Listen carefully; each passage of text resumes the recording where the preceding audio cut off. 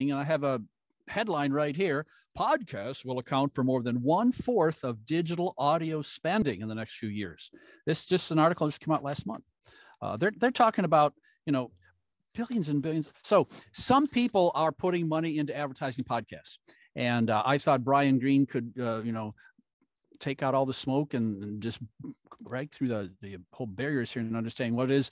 And is advertising for small podcasts, let's say less than 10,000 a month, less than 5,000 a month, should we be paying for ads or should we be accepting ads, or what level? If I call and say I have 4,000, are you going to let me put ad? What's the status? And so that's really what it's all about. It's like from a podcast perspective, how can AdvertiseCast help us? And we tell our friends, because I'm meeting with 2 other people today who are podcasters, and I seem to get around. I know people. So Bryan, you want to jump in and talk about your company and your relationship with Libsyn and how maybe you can help us in both ways? Sure. So it's pretty easy, the relationship with Libsyn. They bought AdvertiseCast. So Liberated Syndication was bought by a guy named Brad last year. And around that same time, Brad is an investor in the, digital audio space. He has been for a long time.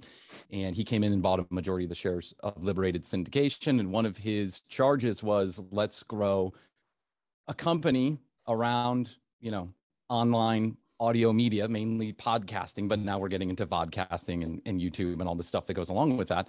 And AdvertiseCast being one of the larger kind of, we don't handle huge podcasts. We're not handling Conan O'Brien. We're not handling, the other big names you might hear, the Michelle Obamas or whatever.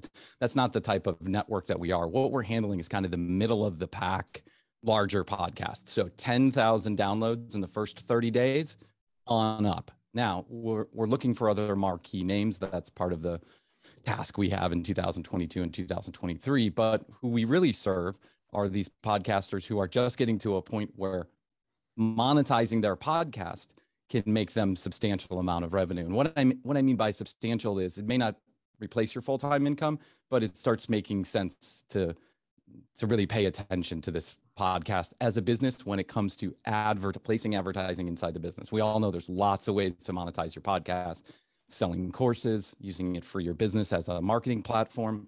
There are a million different ways you can make money on a podcast. This specific format of driving sponsors into your podcast, you have to get to you have to reach some critical mass for you to really pay attention and say, wow, I'm making, $1,000 or $2,000 or $10,000 a month.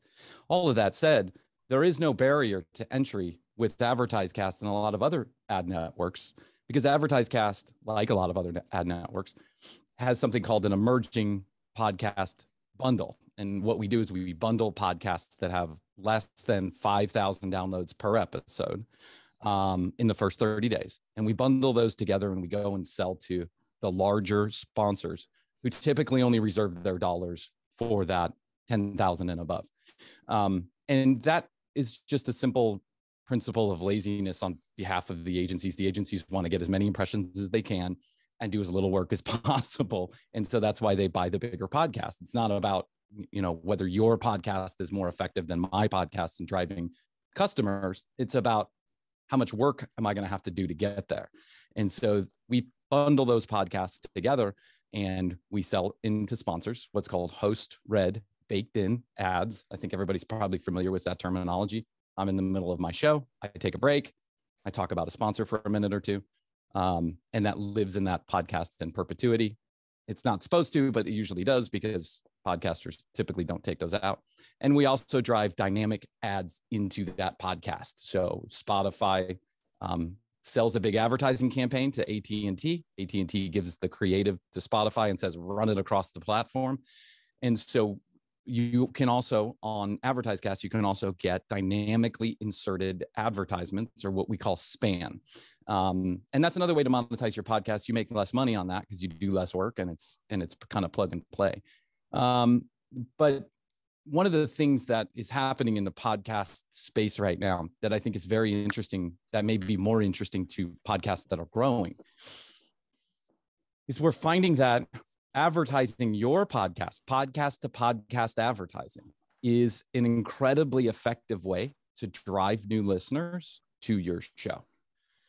And so let's talk about that for a second, because I think that I mean, I think that's one of the reasons why you brought me here, right? Is how do I grow my show? And is advertising on my buddy's podcast going to be the right way to do that? Because we've all heard about cross promotion since the day we started podcast. Cross promotion, cross promotion, cross promotion. If you've done it, then you know it's a time consuming, very kind of arduous thing to do. It's like you have to find somebody that has a similar audience size. You have to find somebody that you think has audience that would listen to your podcast. You have to go out there. You have to knock on doors and throw emails 5-6 times a day until you reach somebody. And then you have to go through the motions of actually cross promoting. So the thought behind this is very similar, only it's rather than spend 15 weeks trying to get a hold of somebody and seeing if we can coordinate a cross promotion, why don't I just pay you for that? And then you'll pay attention to me much quicker. And also I have a larger, the ability to choose a larger pack of podcasts. And the quick answer to, is this an effective way to drive new listeners, is yes, it is. But let's talk about what that means for a minute for the smaller podcasts, the podcasts that have, or the new podcasts, or podcasts that have a very specific niche. And so they may never have very large audiences because they're just talking to a few people, and that's okay. It's still an effective way to drive listeners to your podcast. I think you have to be more strategic about where you place those dollars. Let's take, for example, Buzzsprout made an announcement 2 or 3 days ago. If you've been paying attention, Buzzsprout is a large hosting platform also. And what they've put together a plug and play solution for you, the podcaster, to go and take a 30-second ad and run it across multiple podcasts for a minimum spend of $100. So I think it is for $100, you get, I think it's 5,000 impressions. And you can pick the categories that you want to run this in. So the podcast categories that you'd like to run it in, or you can kind of do a roll of the dice, or what they call run of the catalog, right? Whatever they have available, they'll spot you first.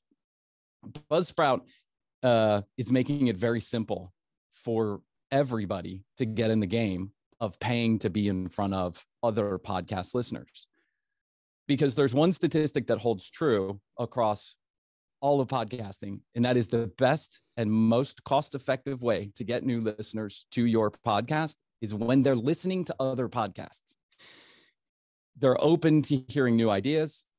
There's a Triton research out there that says that 68% of podcast listeners find new podcasts by listening to other podcasts. So there's just this open door in people's podcast listeners' brain. They're ready to get in there and discover new podcasts. And Buzzsprout is making it easy to do that at a very base level. At, you know, $100 is not a barrier, is not a barrier to most people, right? $100 is something that most people can spend. Expectations should be set correctly.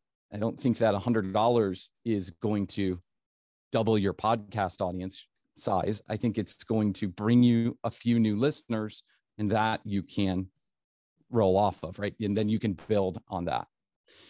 There's an ROI model that every podcaster needs to pay attention to. And that ROI model is, how much can I spend to acquire a repeated listener, a subscriber? How much can I spend to acquire them before I start to lose money? I've done 1 million of these ROI models, and my math tells me that unless you're selling, that means you are selling ads to sponsors at more than $35 per CPM per 1,000 impressions, that your ROI model is going to fall somewhere between $4 and $6 per acquisition. So it doesn't matter which podcast you are, right? That's just the simple math. And that assumes that you're selling ads. That assumes that you're making money on the podcast. But let's assume that someday you will make money on the podcast. You still need to adhere to that cost per acquisition. So I think that Buzzsprout is offering something good, but I'm not 100% convinced that they're offering something at less than $6 per acquisition. I think right now this is just a play to grow your audience and not really think about that cost per acquisition, right? If you want to build your audience, it could be a great thing for you. If you are looking to beat $6, I think you're going to have to spend a lot more than $100, and you're going to have to get frequency, and you're going to have to get reach. There's another way to do this. And that is, you can do host read baked in advertisements on other people's podcasts. So with Buzzsprout, we're talking about dynamic insertion. You take a 30-second ad that you've pre-produced and you plug it into Buzzsprout's system and you run it across their network for however many impressions. The other way to do this is to do host read baked in ads. And that's where you pay one of your podcast friends or someone else out there in the podcast universe. You pay them to actually do an endorsement for you. I want you to read my ad inside of your show. The challenge, and that is, in our experience, that is anywhere between 25 and 30% more effective than doing a dynamically inserted ad. Because if I'm listening to whoever, Jordan Harbinger, and Jordan Harbinger comes on and he talks about Rob's podcast, I'm likely to pay attention to that. I'm likely to act on that 30% more of the time than I am if you just dynamically insert a commercial into Jordan's podcast. The challenge with that for emerging podcasts, for smaller podcasts, or podcasts under 10,000 listeners per 30 days, is the cost associated with that. Spot on Jordan Harbinger's podcast may cost $8,000 to $10,000, and that's one spot. Now you're reaching 250,000 people in one shot. But there's a real barrier to entry there when it comes to smaller podcasts. So I think the answer to the question I'm brought here for is there a way podcast to podcast advertising? Is that effective? Yes. Is there a way to do it with a reasonable amount of money? Absolutely. Buzzsprout isn't the only solution out there. Spotify also does this. iHeart, I think, is coming up with a solution. They have a $5,000 minimum spend right now, but I believe that they're on the cusp of releasing something like Buzzsprout. And AdvertiseCast ourselves are working on something where it's a subscription model. You will pay less than you would on Buzzsprout, but you commit to 3 to 6 months, or there's different packages. You commit and you pay a little bit of money every month, and then we run you across our network of 3,000 shows, dynamically inserted.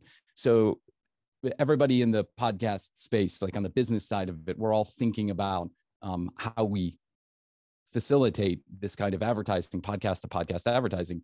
It's not a huge moneymaker, but it is helping our podcasts a great deal.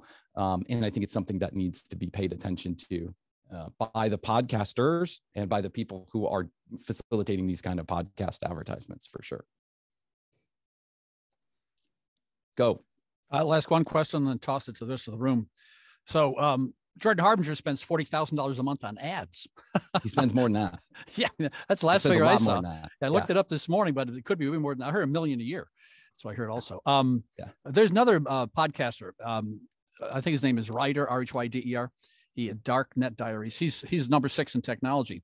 And he did a study where he looked at 4 or 5 ways to advertise.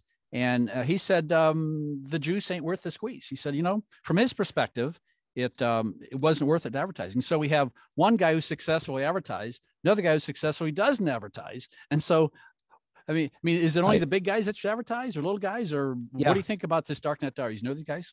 I do. They're on our network. So I know Darknet Diaries, and I know Ryder, and I know why Ryder may have said this. First of all, Ryder has a huge podcast. I mean, it's the number 1 podcast on our network by traffic, 3 out of the 7 days a week. So I know Ryder, and he has an incredibly successful show, and he is sold out down the line. But he has Darknet Diaries is in this weird space of technology and mystery and murder, and he's in this weird content space where I think it's hard to describe what Ryder does in a 30-second commercial. And there are some categories where advertising your podcast is a little bit less effective because it's really hard to describe what you do in 30 seconds. And Ryder also, he only does 1 episode per month typically. So he's not doing repeated episodes, which brings his ROI model down, meaning I do 12 episodes a month, my podcast. So I might be able to pay just a little bit more for a repeated listener because I'm making more money off each repeated listener, where Ryder is not. He's making much less. So for him, and he's not a stupid guy. He's done the ROI modeling. Jordan is doing 4 episodes a week. So Jordan also has a similar ROI model to the one that I'm working with. So I understand why Ryder may have said that. He may have tested it and found that, I can only pay $2 per subscriber and I'm paying $3.33. Yep. So I think that there are X factors in everybody's podcast. I'm also in my ROI model. I'm assuming everyone does at least an episode a week, right? But everyone's ROI model is going to be a little bit different. And Ryder has an extremely successful show, and he's done, to my understanding, and I've had very little conversation with him about this in depth, but to my understanding, he's done very little advertising also. It's also kind of taken off on its own. So when you have that kind of organic growth, you may find that spending anything for a subscriber might be, it might be painful. But Jordan's not an unintelligent human being. And I've spoken a lot more with Jordan than I have with Ryder, admittedly. But Jordan is spending hundreds of thousands of dollars a month on podcast to podcast advertising. If you go to Apple's top 12 and you listen to them right now, it's likely that in at least 5, you'll hear Jordan's host read baked in ad. I can tell you right now, those commercials cost tens of thousands of dollars for one spot. And the reason why he's doing that is because he knows it works, right? And he's been doing it for a number of years. He advertises on my show, and he bought the entire year. No other sponsor has ever done that. He did 3 test ads, and then he bought the entire year. And so I know from personal experience from my own show, and then from working on the business side, that, Jordan is onto something. And we also know just from testing our own methodologies that it works. It doesn't work in every single case. But by and large, if your ROI model stands between $4 and $6, you can make money. And the other thing too is that you have to put a degree of strategy into this. You have to put some nuance into the way that you go about placing these ads. Let me give you an example. And this is not my political affiliate. I don't want to talk about politics. I'm just going to use this as an example.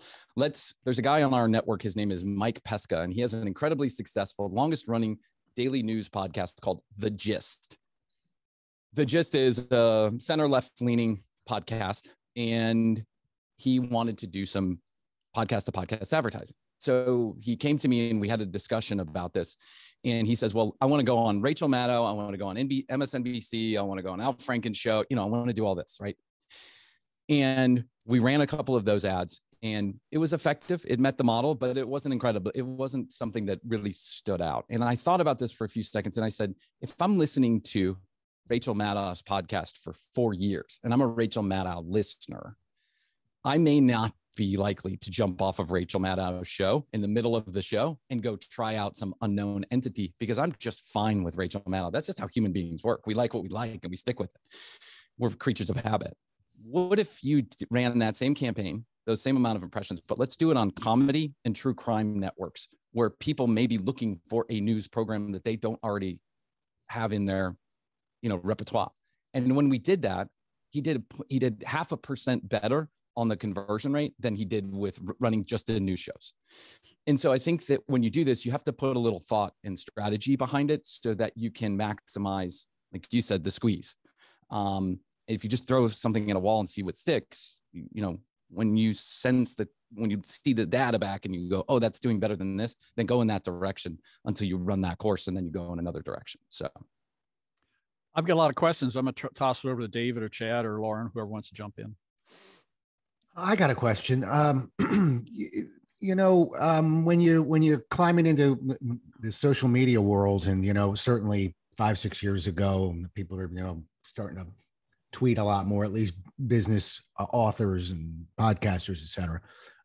There was a way to, I even used a couple of them. You could just find people for not too much a month who would just basically pump up your Twitter numbers, find you Twitter followers, not any of the nonsense of just the bots, but I mean, just tweet for you, just kind of maintain that rhythm. If you didn't have the time for it, I'm not pointing fingers at anybody, but I'm just telling you, and it worked for me personally. Are there small companies out there that will just kind of basically chip away and chew away at getting listeners? Is there a science to that part of it? Because I'm not fitting your large category by far. I'm struggling to get in your medium category, but I'm getting close. But is that a viable alternative, just to have kind of a college kid or somebody that's just looking to kind of not tweet for you, but basically just do little pieces to get your name out there. So is there a way to get somebody else to yeah, I mean, are there sure. companies out there that do that? They may be sole proprietors, but is that a way of growing an audience? Yeah, I think it's building community is, if you have an engaged community of, I would take an engaged community of 1,000 listeners than a non-engaged community of 1 million listeners all day long, because the 1,000 listeners, if I had sponsors on my show, would respond to the sponsors, and that's what makes the money. It's not the first buy, it's the comeback, right? It's that, if you do BetterHelp, you want them to continue to buy from you, because a one-off is great. It makes you a little bit of money, but it's really if they buy for the year, right? If they buy for the year, then that's really where it's at. So I think building a community is always, I think anybody who's been doing this for a while would say, I'd love engaged listeners. That's what I want, engaged listeners, because downloads is a vanity metric at the end of the day. It can make you money, but it can be a vanity metric. If no one responds to your sponsors or responds to you, then what does it really matter? There are lots of companies that do this. I mean, there are hundreds of, maybe thousands, I don't know, companies that do internet marketing and social media marketing. But there's a place called Fiverr, and there's a place called Upworks that's owned by Fiverr, I think. And both of those places are great places to go find qualified, capable people that can do this type of stuff for you. I think Upworks is kind of the more buttoned up place to find people. It may cost a little bit more. You may pay, I don't know, $20 or $30 an hour to have somebody do this, where Fiverr, you might be able to find somebody to do it for $5, but just you get what you pay for often. But we have had help from both of those places in managing or promoting our podcast via social media. But it's that's kind of the slow and low way to grow an audience. You gain one dedicated listener at a time. You hope that they share your podcast with another person who becomes a dedicated listener, and so on and so forth. But those engaged audiences, the community builders out there, they have something very special, and that you can monetize that every day of the week. I appreciate that. And I'm going to check out Upworks. I'll just tell you, Fiverr or Fiverr, however you say it, great on certain things, graphics, things like that. I actually did engage somebody who had done some graphics for me from Fiverr, and to grow the podcast audience, sort of what I've been describing. And it was not successful, not because he wasn't a hell of a nice guy, but everything he wrote, because he wasn't from this country, made me sound illiterate.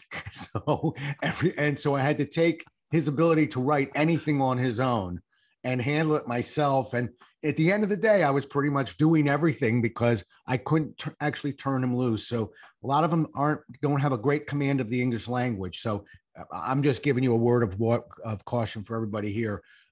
If you do find one, and I'm going to check out that other one, I agree. You get what you pay for. Every day of the week. Yeah. Yeah. But you just got to be careful. If they're actually producing words for you, beware. I found my voiceover artist on Fiverr, and I will never use anybody else. He's the most professional, buttoned up, nicest guy I could have ever met. And I found another young lady there who does some voiceover work for us too. And so I struck gold in that sense, but you're right. And some of the marketing copy stuff, some stuff that I did that required writing, you just buyer beware, because we had somebody doing our show notes for a while, and I found myself doing the show notes every time he sent me something. I found myself doing the show notes again. So, yeah. Any questions, David, John, Lauren, Chad, anything jump in here? Yeah, I had a similar experience. I hired someone on Fiverr, paid him, I think it was about $120 to write about a 10-page article. And the graphics and all looked great, but and the content was pretty good as far as the content was there. It just was obviously English as a second language, and a lot of the phrases and stuff were really awkward and not anything a native English speaker would write. And so the amount of editing it took to make it usable was just, I could have just started from scratch, I think. Yeah. Right. But but I'm not putting them down. I'm just saying use them for certain things. Putting together your words, that can be a rough one. But I'm going to check out what you had mentioned, Upworks. Bryan. Yeah, Upworks, because I'd like to pay a little bit more to make sure that I don't sound like I don't know how to speak. I think Upworks goes through a more of a vetting process there, and then you can choose which, if English is their first language, even English is their second language, are they here in North America? Are they? So there's a little bit more finesse to Upworks. There's also a time management system where you put money into an escrow account and you don't release that until they actually do the work and it's approved. And there's a process by which you can, say, hey, listen, I didn't get what I wanted, and Upworks will step in and they'll manage the conversation for you. So, but again, those are super qualified. Like we have somebody doing all of our video editing and production, and $40 an hour, but that's okay because I'd prefer to pay a little bit more and have it be right the first time. John Miller, got a question? Jump in, John Miller. Hey, sorry if you already talked about this. I came in a little late, so thanks for having me. You're welcome. I had a question about measuring some stuff, and I don't really want the specifics of how you measure. It's more conceptually. One thing you talked about was a $4 to $6, return on investment to get a listener. So, correct me if I'm wrong. Is that a situation where you would say I spent $100 for X, and my goal was to get a listener? And from that $100, you got 25 new listeners or repeat listeners. Is that kind of what we're talking about with that $4 to $6 return on investment? Yeah, exactly what we're talking about. And I will be happy to share inside of the Facebook group my ROI model that everyone can plug and play with. Great. There are lots of different X factors. So if you don't know what something is, just leave it alone. But basically you put in your downloads per week, and it's assuming that you're selling ads at $25 per CPM. That means someone's buying ads from you at $25, which is the kind of the average of the average, $25 per 1,000 impressions, downloads. And then you can look at, and then at the end of the spreadsheet, after a million different X factors, then it says I can spend this much per listener. And I've been using this since, when I started my podcast, I knew it's a little bit of an arms race going on in podcasting right now. We have a real discoverability problem. It's always been there, but you can't if you want to be heard, you have to be found. If you want to be heard, you have to be found. And in order to be found, you have to pay to get in front of people. Right. So you're like my wife. You're like 3 steps ahead of me. So yes. I'm trying. I can only imagine what your feet are doing under the desk. They're probably anyway. So only imagine the frustration of your wife. Go ahead. Stop it. So I think we're having like multiple conversations. So one, as a podcaster, I want new listeners. Number two, as a podcaster, I want to sell ad space. I want to monetize my podcast. It's kind of a feedback loop here, whether it's a positive feedback or negative feedback loop. So to get new listeners, I should pay someone an average of $4 to $6 to get a new listener. And then on the flip side, if I was going to then sell space in front of my listeners, it's that $20, $25 per 1,000 downloads in the first 30 days. Yes. Am I following along correctly? The other thing, so the other part of this, so there's 2 conversations, and I'm okay with the first one. If I want to get new listeners, a cost-effective way to keep that in mind is that $4 to $6 per new listener. Yep. On the other side is if someone was to advertise with me, I'm going to charge them to do it. How do you measure if both of those things are happening effectively? So if I spent money to get new listeners, I know I spent for this ad, I go on someone else's show, or my read is in someone else's show. 30 days later, I have 100 more listeners, and it costs me X number of dollars per listener. Is that how we're measuring effectiveness of that part of it? Yes. The other side of that, if someone advertises with me and they pay me 20 to 25, how do we know if it was effective to them? Do you know what I mean? So it could be a podcaster. Rob could say, hey, John, I want you to do a host read ad on your podcast. And he's going to look at his downloads and go like, oh, cool. I did the host read ad on John's podcast. And oh, look, I have 100 new listeners. So he can measure effectiveness that way. Are there other ways to do that? I know that was twofold. And anybody can answer. Are there other ways to measure the effectiveness? Correct. Okay. Yes. That's a great question. And there is. So because podcasting is so decentralized, really getting incredibly accurate information is very difficult to do from most hosting platforms. Chartable, the company Chartable, I'm sure everybody knows about it. Spotify bought them, blah, blah, blah. They have offered and are still going to offer, regardless of whether or not they're in the Spotify ecosystem, something called a smart link. This is only going to be effective if there is an actual thing to click. And some, like Buzzsprout, I'm listening to an advertisement. I'm just going to walk through an example. I'm listening to an advertisement on Spotify. I pay Spotify to run Brian's commercial. On Spotify, they're soon going to have a banner ad that comes up along with that. Chevrolet, Brian's podcast, whoever. They're going to have a banner ad. I click on that banner ad. If I put Chartable's smart link in that banner ad, right, Chartable is going to track what happens to that listener. Do they become a subscriber? Do they download any of my episodes? Okay. That's one way that you can do that. But the best way to do this without, spending other money or, having other methodologies, the best way you can do this is to drive someone to a centralized location. And then you can start to understand, like a website, right? So bryangreen.com or tcbpodcast.com. So when I do the host read for John Miller, I say, John Miller, my good buddy, has a podcast. Make sure you go there and listen. johnmiller.com for more information, right? johnmiller.com to connect with the podcast. johnmiller.com for all the episodes, whatever. Then what people are hearing is johnmiller.com, that I could go and search that on Spotify and find John's podcast. That's one way. But the other way is I could go to johnmiller.com. If I go to johnmiller.com, then John Miller has a very easy way to start seeing if this is driving traffic. So, there's a little, again, you got to put a little shine on it. You got to do it a little nuanced. But let's say that you just had an ad that said, John Miller podcast, find on all major podcast platforms. And then you're like, well, how in the heck do I track any of that? You look for trends inside of your analytics. That's what you do. So most like my analytics on Megaphone will say Spotify month over month increased by 115%. Traffic increased by 115%. Or I can look at the unique listeners for that time period and see if they increased over a period of time. Because I know one thing about podcasting is that it's highly unlikely that anybody that's not Conan O'Brien, Dax Shepard, Joe Rogan, whoever gets, all this attention, time, and energy by the media, it's highly unlikely that people are just going to start showing up to your podcast randomly in droves. Why?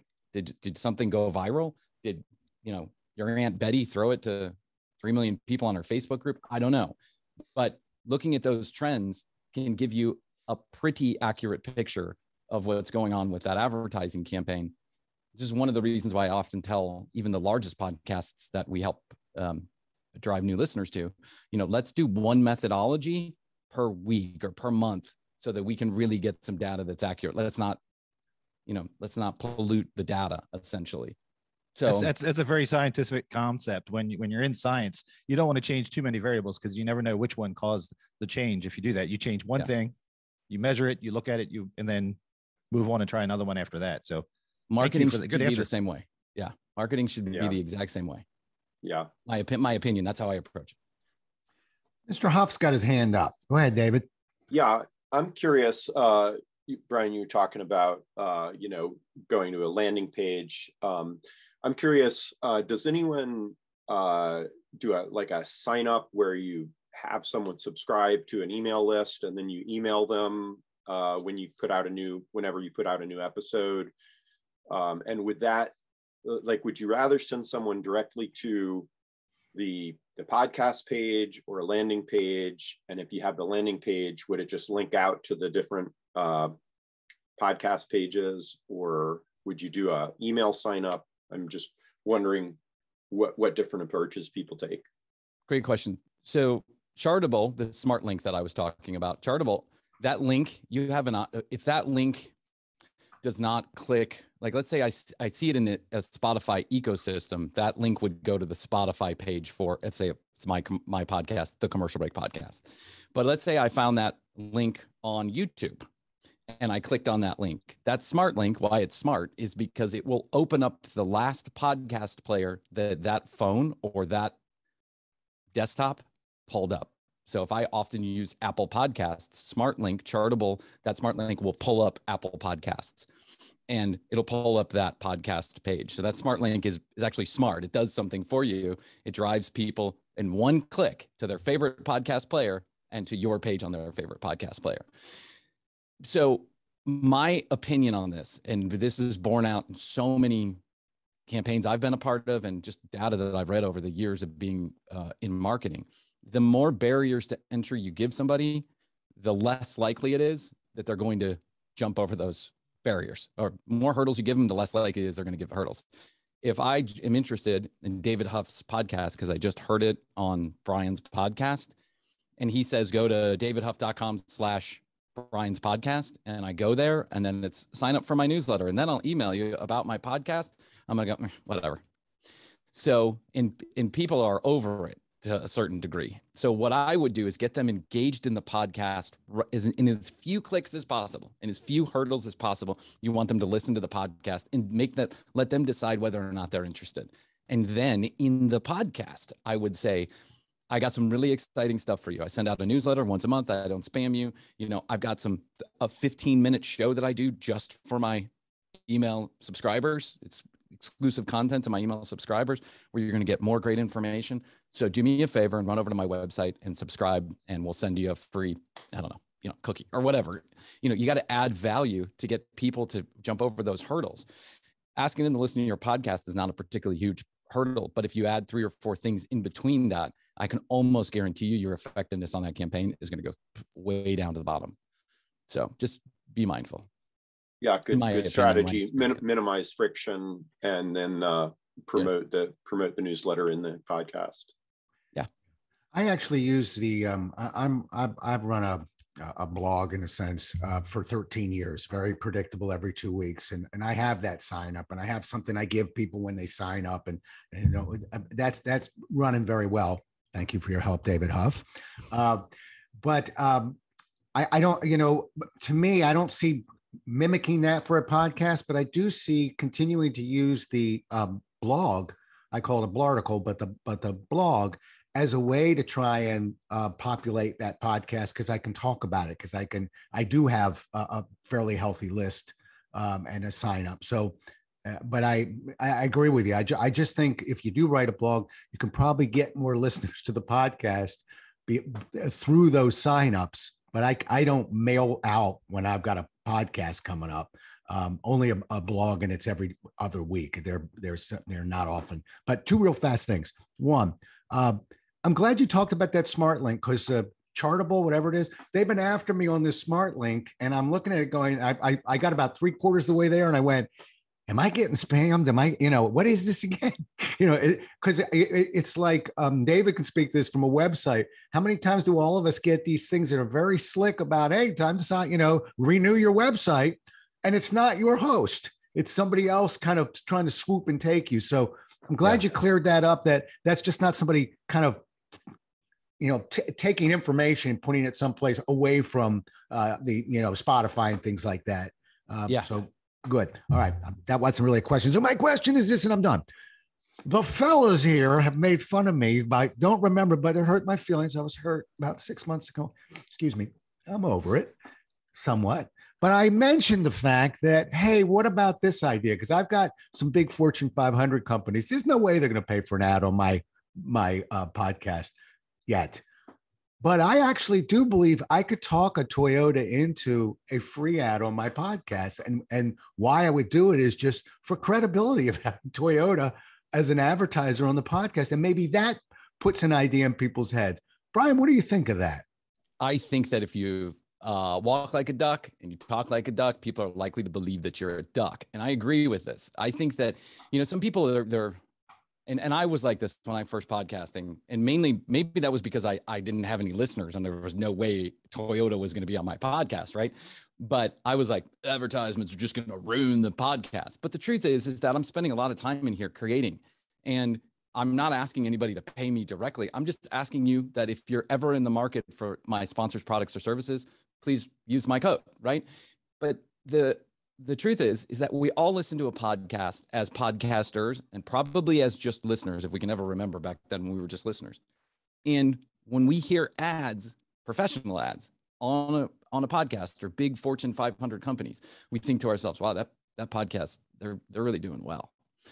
So I think there's something to this, is that, remember the real estate gurus back in the television guys, whatever his name was, the guy would run around with he'd have the boats and the beautiful women and the fancy cars and the houses. And it turns out the guy lived in a box. He would just rented all this stuff or convince somebody to let him film for the day. And he turned out to be a legitimate billionaire because he just faked it till he made it. And I'm not encouraging anybody to be dishonest to your listenership. Never do that. But if you tell Toyota, if Toyota sells one car on your podcast, it's worth them running an ad on your podcast. Right. So I go to the local dealership, call the marketing department, whoever it is. I think that that's not a bad idea, and say, I'm going to run it for free. Don't worry about it. It's now the Rob Joel's Toyota studio that I'm broadcasting from, or whatever. I don't think that's a bad idea, actually. Okay. Because I think it makes you sound like, you.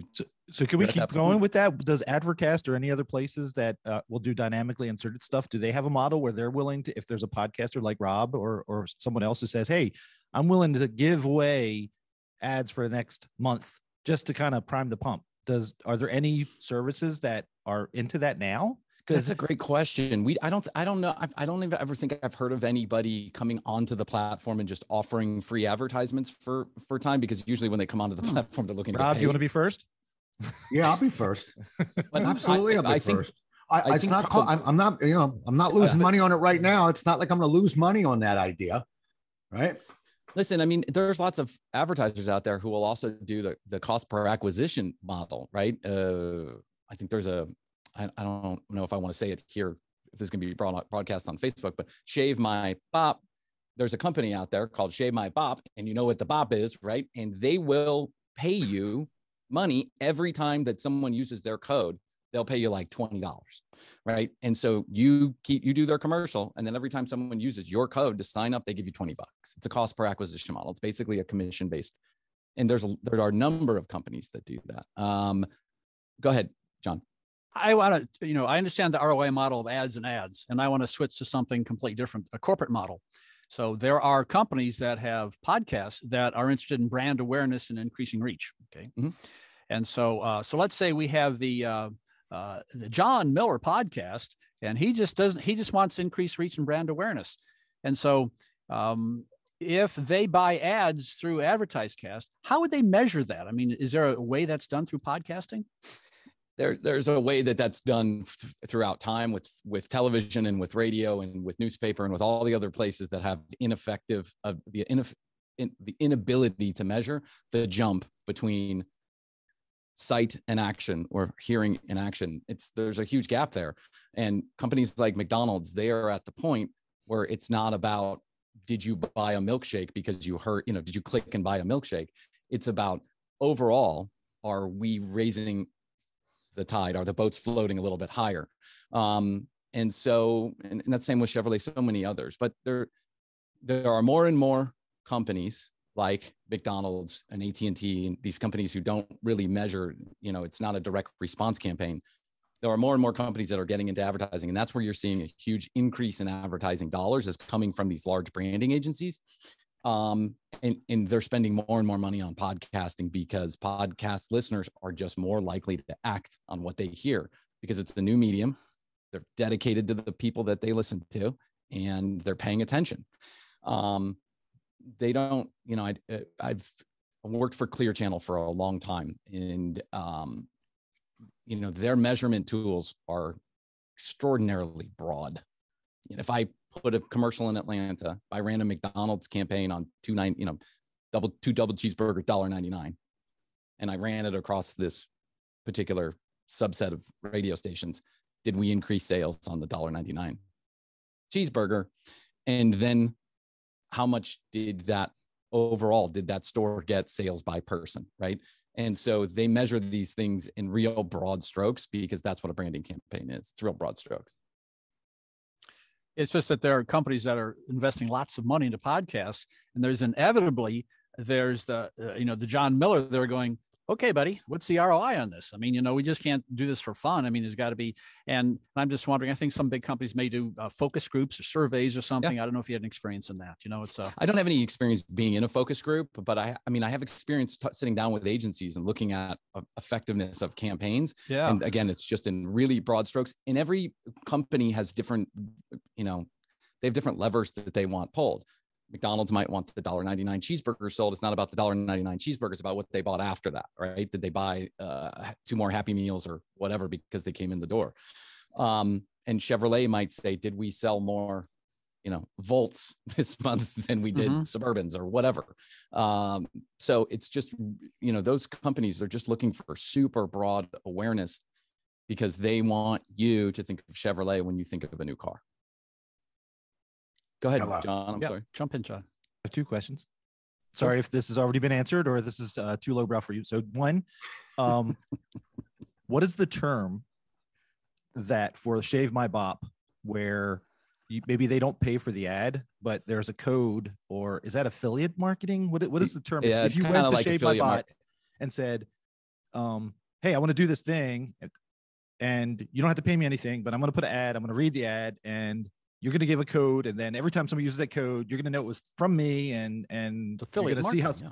Is that would be the term? Yeah. That's one way to put it. And they also do. It's also called commission-based marketing. Is another way, or commission direct response. There's a couple different things that the agency who sells these, who trying to sell this idea, might call it. But there are lots of these out there, guys and girls. Like there are many companies that do this to, you know, one degree of success or another. And, you know, when I was first starting out, I might have done it if someone had come and approached me for it. Right. So I know I said 2 questions. It just turned into 3. I'll make it short. Sure. I'm really sorry. If you're going to Shave My Bot, who am I? Bot, whatever. Sounds like a robot. Anyway, if you're going to that company, who are you asking for to talk to? I'm going to call the marketing department. So just someone in the marketing department. Hey, I got this great idea for affiliate marketing, and if you do this, and then the third question is, and I keep going back to this, and John Gilroy, thank you for jumping on measuring stuff and success. Some companies might not have a real firm handle on how many double cheeseburgers they're selling every month. And if they're really trying to sell double cheeseburgers, a lot of, I don't know, I would think most companies, I'm big on measuring and keeping track of. So, but many companies might not. Hey, we're not selling as many cheeseburgers, and I don't really have a hard number on a hard way to measure that, but I want to sell more. So we're going to try this thing. What if there's a company that really isn't measuring it that well? Is there, what would you tell them to, you know, to convince them that some kind of affiliate agreement or commission-based thing might be good for them? Because again, it gets back to how do you measure it? And if some may not be able to measure it, is there something you would tell them to convince them that having a spot on your podcast could be a good idea? If they're not measuring the ROI, like if right, they should be, but they might not be. There might be some people that don't have a firm grasp on it. They just know they want more. So I hear that a lot. Yeah. Hey, how many listeners do you want? I want a lot. Okay, what's a lot? You know, how many do you want next month? More. Well, what's more? I mean, we know one is more, but some people may not. To be honest with you, that's the ideal client. Someone who's like, I'm not really sure what I'm doing, but I like more of it. Right? That's the ideal client, because when we get at when I'm just speaking as a podcaster here. When I get a commercial and they say, Bryan, read, whatever, it's Calm, the app, right? Where's one of our sponsors right now. Go to calm.com. They don't give a TCB. They don't give a whatever. I don't know if they have a tracking code or not. Meaning sometimes they embed tracking codes so that they can, watch people as they move along the path. But, one of these healthcare companies where you sign up for online mental health, they were a sponsor of ours, and they had a code and they wanted us to beat that code into the ground, right? Because they wanted to know that. It's still an incredibly ineffective way to track, because if I'm having in mental health distress, I'm not thinking about the Commercial Break Comedy podcast.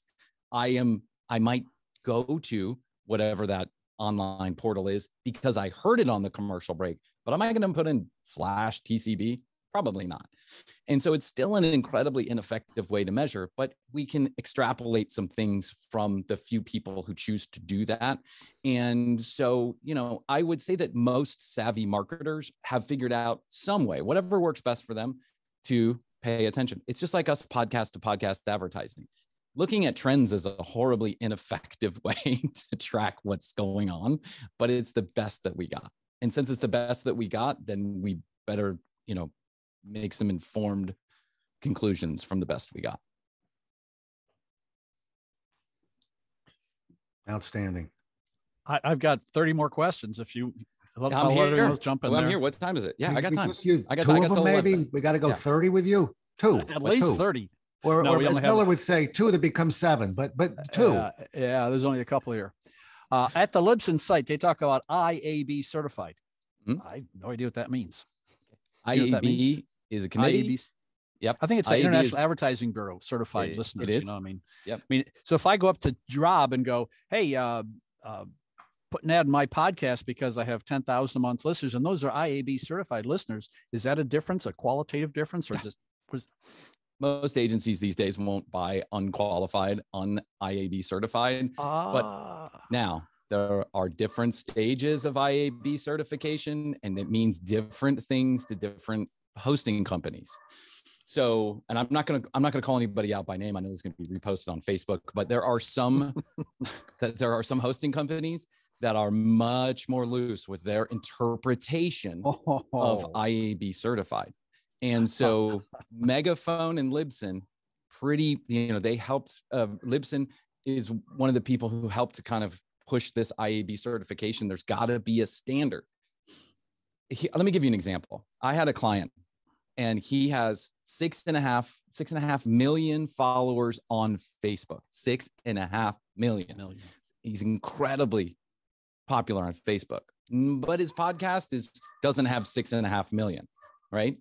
And so when Facebook started running podcasts, his traffic on his podcast went through the roof. It went from 100,000 a month to 600,000 a month in a night. I mean, it just exploded, went gangbusters.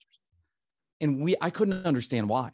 And this guy was really excited. Oh, I got, everybody on Facebook finally found my podcast. Everyone's into it, blah, blah, blah. And I thought, if it's an anomaly, there's something. Anomalies usually don't make sense, right? There's something there, but it's usually not, because what happened? All of a sudden, all your Facebook fans decided they liked your podcast. That's unlikely. And just because Facebook started putting podcasts out there, now they decide that I'm like, listen, I'm caution here because I don't think this is true. The company that he was hosted with it turns out that what Facebook was doing is everybody who had the app downloaded on Facebook and liked this guy's page, they were downloading every time he put an episode out there, they were downloading it onto their app to manage the flow of traffic, their server traffic. They were basically data managing so that they didn't get crushed by podcasts, right? So that their servers didn't crash because, everyone was now calling all of these incredibly popular podcasts. But that wasn't a true download because no one requested it. No one requested it. And as a matter of fact, people didn't even know it was there. It was just if they happened to find the podcast on Facebook, and they happen to like this guy, it would be there ready to play once they got there. But every other hosting platform out there figured this out in a day, in a night. They figured it out. They were like, nope, this is not a true call. They call it true call, right? This is not a true call. No one requested it. No one asked for it. It's just a ping on the server. That's all it is. But this particular company he was hosted with let this roll for 60, 90 days until they sent him an email one day and said, actually, turns out that we can't count this if we want to be AIB certified. And so we turned off the spigot and it went right back down to 100,000. So he believed what he wanted to believe, right? And I can't blame him for that. I would, if it was my podcast, I'd be like, holy shit, I just became the most popular podcast ever. But the truth was not the truth, right? It was just a smoke and mirrors. And so everybody's IAB certification holds to a little bit of a different standard. And so I caution against thinking that download to download, everything's going to match. If you move from one hosting platform to the other, it's likely you're going to see your numbers change. And did that guy have to send the Ferrari back, or he did he get a? Well, he had to call the ad network and say, all these numbers I've been selling. His wife got the car. Yeah. Listen, the guy makes a ton of money on Facebook. I mean, like he's 6 million followers on Facebook. You're not, So that makes me think of there's something in magazine subscriptions called a continuous service model, where you sign up for a magazine and they will automatically renew you unless you ask them not to. Yeah. Once you give them your credit card, it's somewhere in the fine print. You have to uncheck a box if you don't want to renew. They let you, and they usually, most places don't give you too much of a hard time, because that would be a real problem. But it's this continuous service model where it automatically does something unless you ask them not to do it. And it is kind of hinky. I read somewhere that 30% of subscription-based sales don't come from active people. They come from people who just forgot to cancel the subscription. I think the internet actually was like born on the back of adult websites that just did that forever.